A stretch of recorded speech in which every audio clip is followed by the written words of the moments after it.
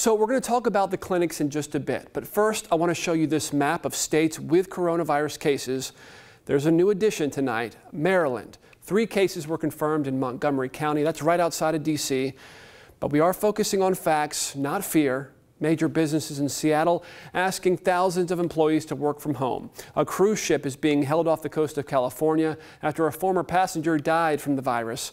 A couple of passengers are now showing symptoms, and another tough day for the markets. The Dow closing down nearly 1,000 points. Now, back to those local children's clinics. As I mentioned, they're suspending walk-in patients for now, but those kids can still be seen. Angelo Vargas explains his story, all new at 11. Happy birthday to you. Happy birthday, dear friend.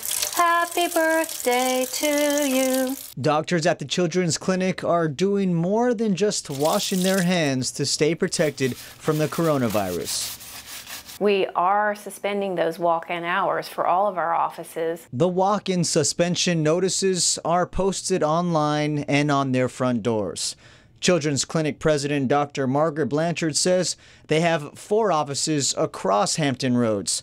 During peak flu season, they can see 10 to 20 walk-ins a day. We're not trying to be unavailable as pediatricians. We're just trying to say, look, this is a much safer way to do it when we know that we have things that look identical to colds and flu, and the big difference here is the travel history. And we have to really be able to screen for that before we want you walking in the door. Blanchard explains they are prepared for the flu, but not the coronavirus. So we have not been able to get any N95 masks, unfortunately, because even as far back as 6 weeks ago or so, or even maybe 2 months ago, we were unable to get them due to the lack of supply. Blanchard mentions when parents call, they will be asked where they have traveled.